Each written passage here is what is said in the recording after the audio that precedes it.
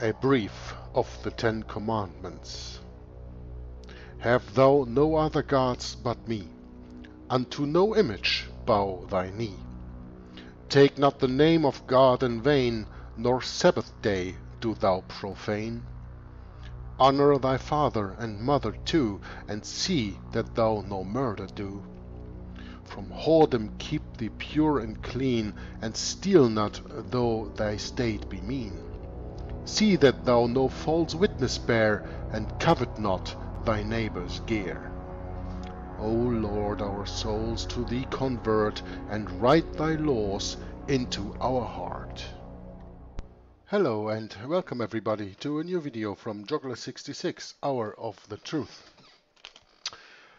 Without any more delay, I will start reading the second part of Martin Luther's views on the Antichrist that I started yesterday. So today I will continue where I yesterday took off, if I find that here in the document. Yeah, that's no problem. I think it was on page 5 where it led us to, and then we're going to pick it up right there on the top of page 6. It is an address to the Christian nobility. That is the second part in this paper. Now, if you want to know what I have to say about that Luther's address to the Christian nobility, which full name is Address to the Christian Nobility of the German Nation concerning the reform of the Christian estate, that he wrote in 1520, this article continues here with that. But if you want to know more about that, I read that in Hour of the Truth in English. So when you go to the archives on Hour of the Truth, you will see 2 or 3 broadcasts where I read and analyzed and discussed Luther's writing of 1520, Address to the Christian Nation, that we are going here to, because you know this paper here I am reading to give you an overview, if you can call it like that. What was Luther's view on the Antichrist? What was Luther's journey to actually learn that the papacy was the Antichrist? And as soon as he learned it, what did he do?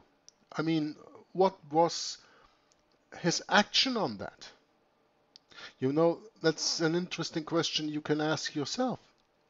When you find out, biblically, historically, and prophetically, that the papacy always was, is now, and will be until the second coming of our Lord Jesus Christ, the Antichrist of the Bible, the question is, what are you going to do with that knowledge? Are you going to stand up and protest? Are you going to shout it from the rooftops? Are you going to make videos about that, like I do, like Tom Friess does? And there are not so many people more I can count on. Maybe even that SDR guy, Nicholas, from Presence of God Ministry. Okay, he makes a lot of videos, and he knows that the papacy is the Antichrist, and he says that in his videos. But Tom Friess, his whole ministry of Inquisition Update is dedicated to that, and to the greatest deception since the Garden of Eden, which is the lie of the wrong interpretation of Daniel's 70 years week, Daniel chapter 9, verses 24 through 27. And I also have a lot in my ministry that deals with that.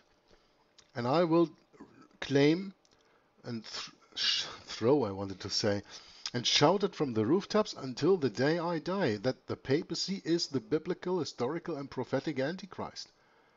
Nobody is going to shut me down for that. I tell you that. How about you? Do you have the same understanding?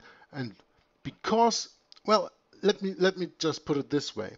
If you have the same understanding, and I'm not attacking you or anything, don't get me wrong, but when you have the same understanding and you are quiet about it, what do you think the Lord will do when you stand before him in judgment? And when you get asked why you didn't warn your brethren? Why didn't you warn the world about the deception we're all living in? Think about what your answer will be. I know that when he asks me, that I can say, I did everything that I think I had in my power to warn others about this. The Lord says, go into the world and preach the gospel to all creature.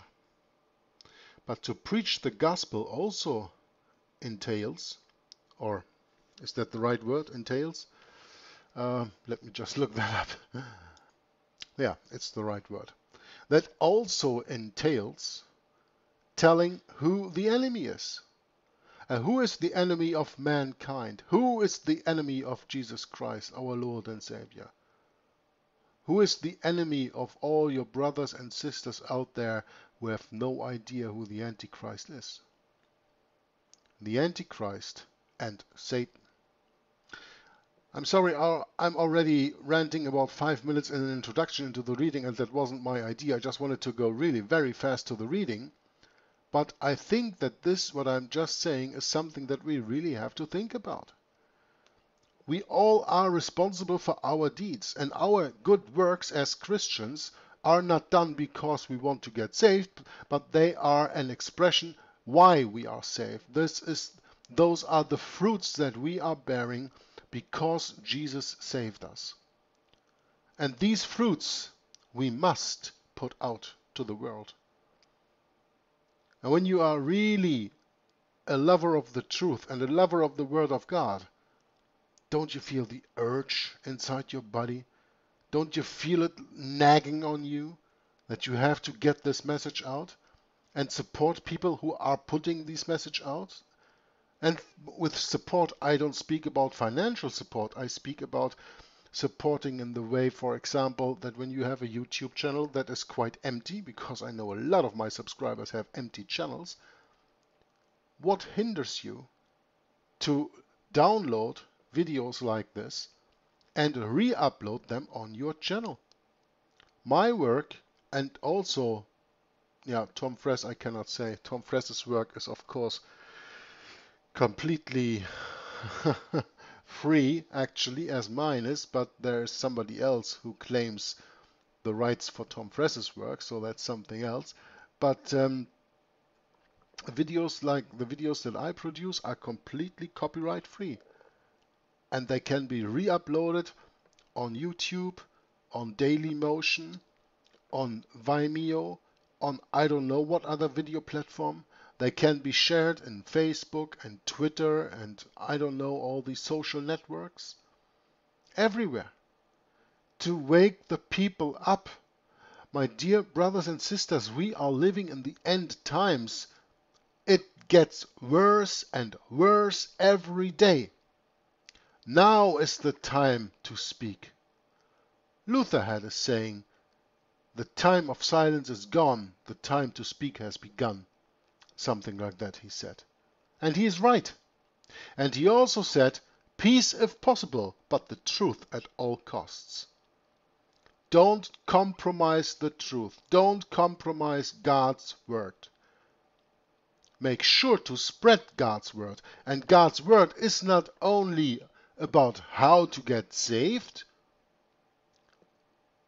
but God's word also is to tell the people who the enemy is, that they don't see living in this matrix. They have no idea. Most of the people have no idea how deep this really goes, because they are all involved in politics. They go even vote or discuss different political agendas, different political parties or candidates, which is absolutely waste of time, an absolutely waste of time and waste of your breath. You won't change the political structure in this world, the landscape of this world politically. Nobody will change that, because that's all in the hands of the Antichrist. The politics is from the devil. That's why he rules politics, because it's his. It's his little horsey, you know. And he puts these horses into the race, and you think, well, whether the right wins or the left wins. Last time I've chosen for the right one, now I choose the left one. You always choose a horse of the devil instead of choosing the horse, the white horse of our Lord Jesus Christ, if I may say so. Don't get drawn into the worldly affairs. And what do I mean with worldly affairs? Everything that is not spiritual. And that, my dear brothers and sisters, is a lot. Think about it, what that all entails. But now let's go to the reading on the top of page 6 here, addressed to the Christian nobility. Now Luther's pen began to fly. First came address to the Christian nobility of the German nation concerning the reform of the Christian estate, which went to press on June 13, 1520, or the 13th of June. Let's say it this way. Early in this treatise, a book that repeatedly linked the papacy and Antichrist, came Luther's reaction to Prieria's appalling statement. Quote, "It must have been the very prince of devils who said what was written in canon law. If the Pope were so scandalously bad as to lead souls in crowds to the devil, yet he could not be deposed. On this accursed and devilish foundation they build at Rome, and think that we should let all the world go to the devil rather than resist their knavery. It is to be feared that this is a game of Antichrist, or a sign that he is close at hand." Unquote. Luther then suggested calling a free church council. Yeah, Luther was already speaking in 1520 about a free church council. And the book that I'm going to read, of which this here is a precursor, and how do you say, an introductory to, Against the Roman Papacy and Institution of the Devil. That book, the first part that he speaks about, which in the German 86 pages takes 50 pages, he rants about a free council and almost nothing else. And that whole book where that is found, the first part deals only about a free council. And also in his work of the address to the Christian nation and the Christian nobility, he is calling for a free council, as the author says here, absolutely correctly. Luther then suggested calling a free church council and said, if the Pope tried to block this free church council, he would be hindering the church's edification, thus violating 2 Corinthians chapter 10 verse 8, which Luther paraphrased as, quote, "God has given us authority not for the destruction but for the edification of Christendom." Unquote. Then Luther said, it is only the power of the devil and of Antichrist which resists the things that serve for the edification of Christendom. Unquote. If the Pope claimed the power to interpret the scriptures by mere authority, that would, like trying to prevent or control a church council, be evidence that the papacy was, in truth, the communion of Antichrist and of the devil, Luther said. And that's the point. And that's the point in Luther's book Against the Roman Papacy and Institution of the Devil, and in this whole Luther Works volume 41 that I told you about. It's all about these councils. And it took until 1545 until that council was convened. And then it was not a free council. That was the Council of Trent. That was not free. That was the very first council, completely started and run by the Jesuit order in their starting years, because they were ordained as a papal order in 1540 by Pope Paul III, as you know. Just 5 years later, they started the Council of Trent. They ran the Council of Trent. That was not a free council. And you're going to learn about that when I read to you from Martin Luther's book, Against the Papacy and Institution of the Devil. Watch out for that. Because here it is just a mentioning in 1 or 2 sentences. There it is about pages and pages and pages where he goes on about this free council. Quoting Christ's warning in Matthew 24, the author continues, about false prophets and performing signs and wonders so as to deceive the elect, Luther said miracles were no proof of papal authority. He said 2 Thessalonians 2 verse 9 had predicted that Antichrist shall, through power of Satan, be mighty in lying wonders. And just think of the different Mary apparitions you have all over the world. Think of the apparition of Fatima in 1917, if I'm not mistaken, in Portugal over there. These are mighty and lying wonders through the power of Satan that the Antichrist performs in this world. Luther also attacked as, quote, the very works of the very Antichrist, unquote, papal claims to power over earthly authorities and even over angels. Reminding his readers that Jesus said his kingdom was not of this world, Luther bluntly said no vicar's rule can go beyond his Lord's. These over-presumptuous claims were devil-devised devices to facilitate bringing in Antichrist and raising the Pope above God, as many are already doing, Luther said. Commenting on the report that the Pope had prevented the Bishop of Strasbourg from implementing moral reforms in his diocese, Luther said, quote, thus priests are to be encouraged against their own bishop, and their disobedience to divine law is to be protected. Antichrist himself, I hope, will not dare to put God to such open shame. Unquote. Luther then spoke of the corruption and immorality in Rome. Quote, there is buying, selling, bartering, trading, trafficking, lying, deceiving, robbing, stealing, luxury, harlotry, knavery, and every sort of contempt of God, and even the rule of Antichrist could not be more scandalous. Unquote.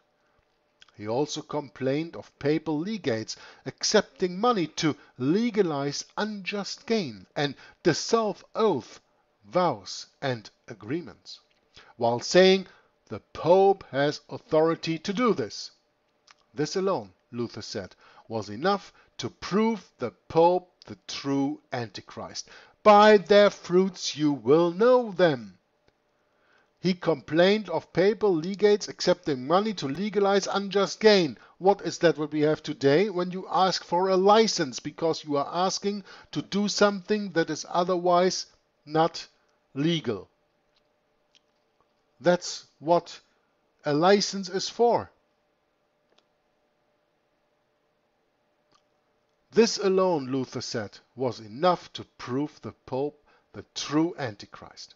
By accepting money for annulling oaths, the Pope was suppressing God's commandment and exalting his own commandment over it, according to Luther, who added, if he is not Antichrist, then let someone else tell me who he can be. Yeah, if Luther was posing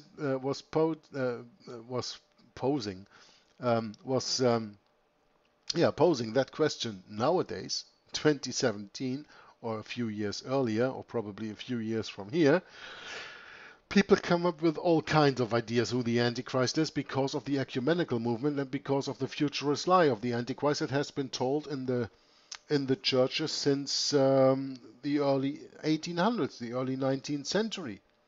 But futurism was a complete unknown doctrine in the time of Luther. Preterism was a complete unknown doctrine in the time of Luther. We have to understand that those were Jesuit-invented ways to interpret the Holy Scripture.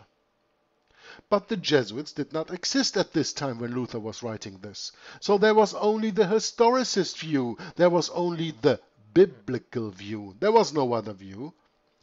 Today we are only getting in, how do you say that? We are getting confused because of futurism and preterism and historicism, because we have three different ways to accept, I'd like to say, but accept is not the right word, to read and analyze Scripture, but only of the three, one way is correct. The only one way is the biblical way, the historicist way, the way that it is written, the way that it is meant from the beginning. The other two are later inventions. So please don't come to me with all this claims of, but the Antichrist can be this and the Antichrist can be that, because you cannot prove that with Scripture.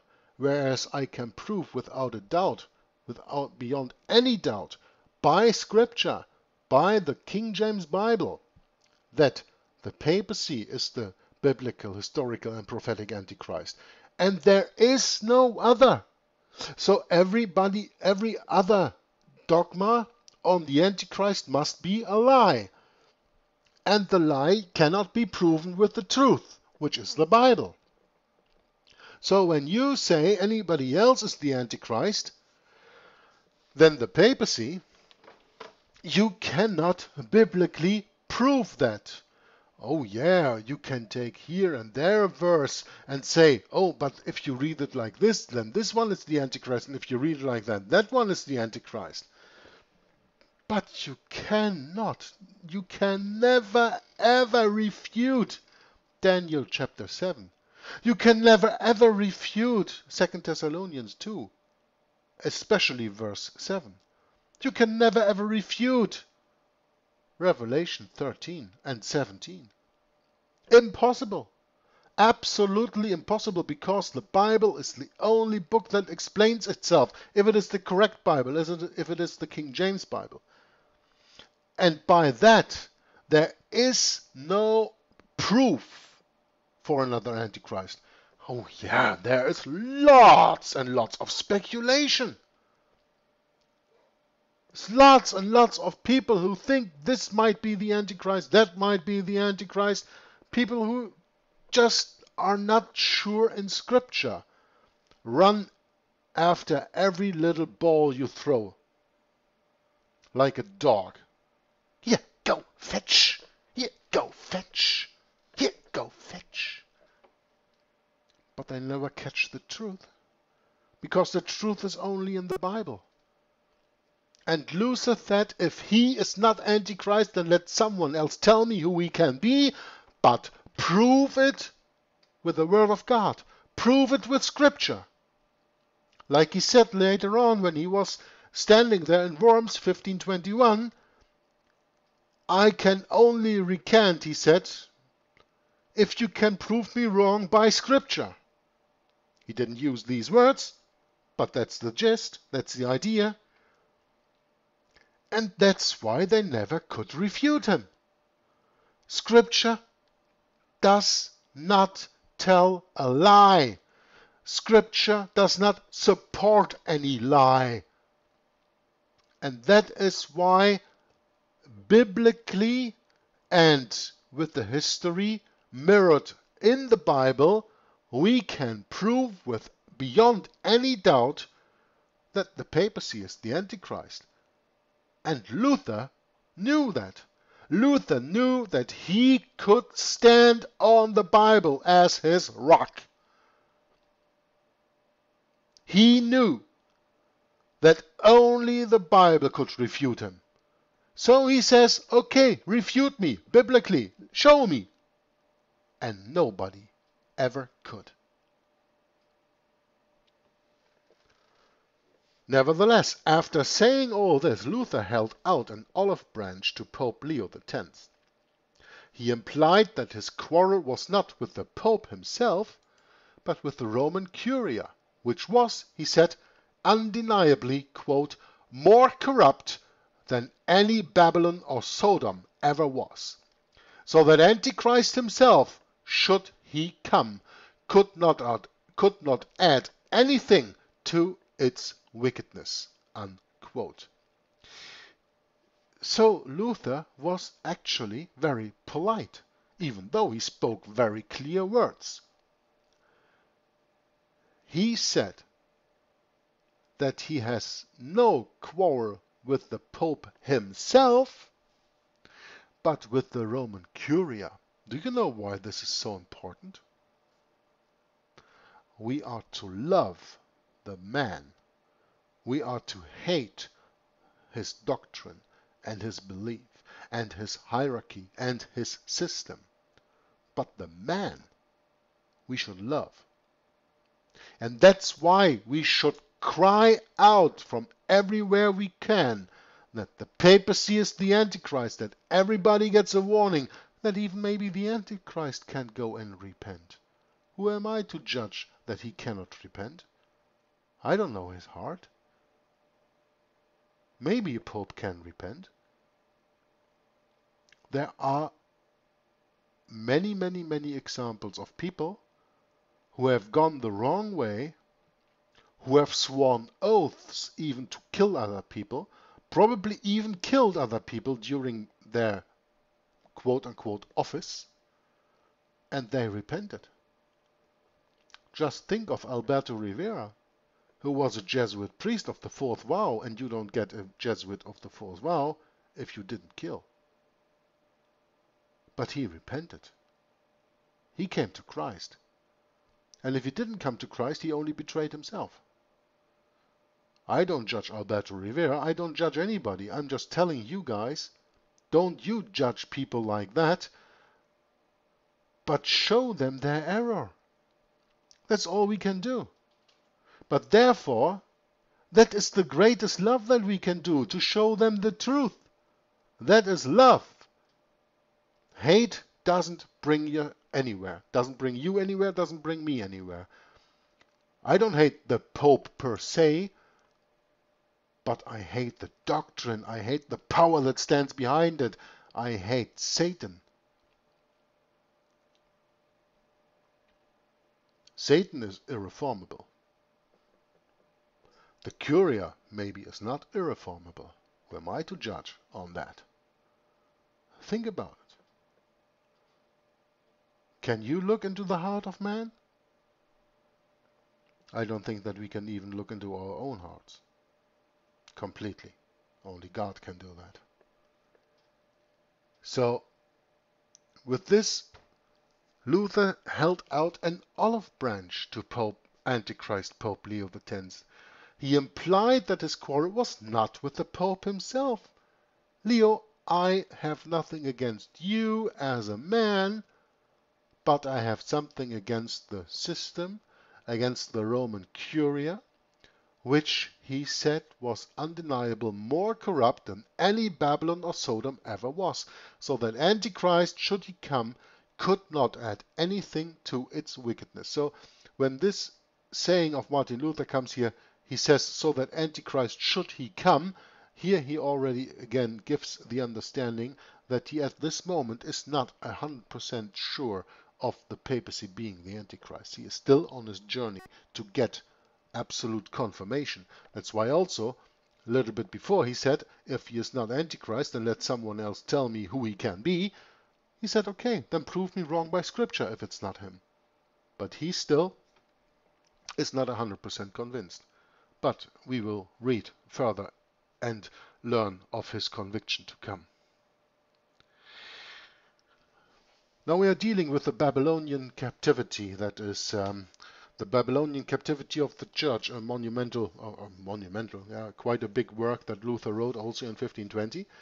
And when you're gonna get a very, very, very deep explanation and a wonderful reading of the Babylonian captivity of Martin Luther, turn to First Amendment Radio in 2017 in the playlist Luther in His Own Words. And there you will find Tom Frass from Inquisition Update, I think in more than 40 different parts, read the Babylonian captivity of the church from Martin Luther. Read and explain it to you. Very, very well done work that my brother in Christ did there. And you should go to First Amendment Radio's YouTube channel, because there you have free accessible archives to the playlist, and watch that reading. Otherwise, you have to go to First Amendment Radio yourself, donate a few bucks, and then you get the access to the archive over there. But the YouTube archive is free for everybody. And there Tom Friess read months, yeah, it was at least 2 months, if I'm not mistaken, about the Babylonian captivity of the church from Martin Luther, the writing of 1520. Now in August, Luther learned that Leo was sending a bull threatening him with excommunication. With this, Richard Marius observes all ambiguity about the Antichrist evaporated from his mind. To him, the Pope was the beast, the man of evil foretold in the New Testament, and no compromise was possible. After this, Luther published on the Babylonian captivity of the Church, which charged the papacy with leading believers into a new captivity. Criticizing those who claimed that the Pope had, quote, the power to make laws, unquote, Luther wrote, unless they will abandon their laws and restore to Christ's churches their liberty, they are guilty of all the souls that perish under this captivity, and the papacy is of a truth the kingdom of Babylon, yea, of the very Antichrist. End of quote. Luther wrote, unless they will abandon their laws and restore to Christ's churches their liberty, they are guilty of all the souls that perish under this captivity, and the papacy is of a truth the kingdom of Babylon, yea, of the very Antichrist.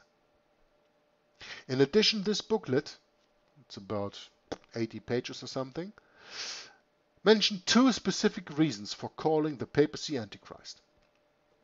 First, this Babylon of ours had distorted the sacraments by withholding the communion cup from the laity, and with the wickedness of Antichrist, calling it heresy for anyone to say it was necessary for laymen to have access to the cup as well as to the bread.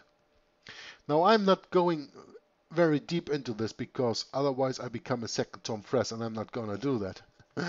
But he went extensionally into this, what we actually call the Holy Communion, breaking the bread and drinking the wine, and breaking the bread in remembrance of Jesus Christ as his body, and drinking the wine in remembrance as of that is his blood with which he signed the new covenant. That is called the Holy Communion, as we do that biblically in remembrance of Jesus Christ. And of course, Tom Friess went in length into not only discussing the false Roman Catholic dogma of transubstantiation, which is connected with this, but also about the Roman Catholic Church splitting this up. That was centuries already before Martin Luther came on the scene, that the Roman Catholic Church forbade the normal people to drink from the cup when they went to Holy Communion. They only got the bread. And why is that? I think that is something I read in, whether it was in Babylon Mystery Religion or it was in Alexander Hislop's The Two Babylons, I don't know. Doesn't matter. The point why the Roman Catholic Church did that, and still today in certain places in the world, I guess, does it, is because they say, well, if something from the blood gets spilled, when you don't drink that rightfully, but something gets spilled on your clothes, or something of the cup runs next to your mouth, or even something sticks in your beard or whatever, that is an abomination. Calling that an abomination. Yeah, no, that's how the Roman Catholic Church is using. It's a, how do they say that? It's a sacrilege to do that. So to avoid points like these, the laymen were forbidden to share the cup. They were only giving the bread. It was only half of the communion. Yeah? And it was calling heresy for anyone to say it was necessary for laymen to have access to the cup as well as to the bread. So the Roman Catholic Church actually turns that around and says, when you say that you want to have the whole communion, the bread and the wine, that's even heresy. Now, second was the annulment of legitimate marriages, of which Luther said, quote, I am incensed at that barefaced wickedness, which is so ready to put asunder what God hath joined together, that one may well send Antichrist in it. For it opposes all that Christ has done and taught. What earthly reason is there in holding that or relative of a deceased husband, even to the fourth degree, may marry the latter's widow? Now we go into the 1520 publications of Martin Luther. Martin Luther wrote 3 tracts in that year. 3 very important tracts. 2 we spoke about already. Babylonian Captivity of the Church, and the one to the German nobility. And in the treatise on the Christian liberty, he denounced the soul-destroying traditions of our popes as snares by which numberless souls had been dragged down to hell, clearly the work of Antichrist. In the treatise on usury, he again discussed Rome's Antichrist-like financial exploitation of German fools, while in his treatise on the New Testament he said in the context of the papal denial of the cup to the laity, quote, the Pope does not have a hair's breadth of power to change what Christ has made, and whatever of these things he changes, he does as a tyrant and Antichrist. Now in the next part in this text, I'm not going to read that today because that will be too long, because we are going into Luther's response to the bull that he received from Antichrist Pope Leo X of his excommunication, which is called Exsurge Domine, and I'm going to read that completely to you when we read this next time, because this is what I do. This is what I think is real research about, that we can also read the complete bull of excommunication of Martin Luther. So I just want to share a few words on the last sentence here, because it says in the treatise on usury, he again discussed Rome's Antichrist-like financial exploitation of German fools, where we have to remember that before we read already, squeeze the gold from the German fools in any way you can. And when we go into the book Against the Roman Papacy and Institution of the Devil, you will even understand this more. So I'm not even discussing this right now because I don't want to spoil the things to come. This expression of the Germans and the German fools is something that Luther expands on in the book about the Antichrist. And in the next part that we are going to read in this paper, we are first and for all going into Exsurge Domine, Luther's response to the papal bull that Leo X signed on January 3rd, 1521. And we're going to read, of course, a little bit in this article here about what happened at that time, about the bull. And then I'm going to read the complete bull and probably a little bit more to that. But therefore, to start this right now, we are 38 minutes in the video. That would be too long, and I'm not going to do that. So I'm going to stop it here, and I'm going to put that off for the next reading. So we stop a little bit early, a little bit shy of an hour today. Nevertheless, I enjoyed this reading very much, and of course the explanation, and I hope that you get what I wanted to tell you with this. I hope that you got the message. And again, I encourage you to proclaim the Antichrist, to proclaim that the papacy is the biblical, historical, and prophetic Antichrist everywhere. Everywhere. Re-upload videos like this, please. If you love Christ, if you love the truth, that is something we all should do. And with this, I'm gonna end for today. Joggler66 wishes you a nice day, God's blessing, and until next time, signing off. Bye bye.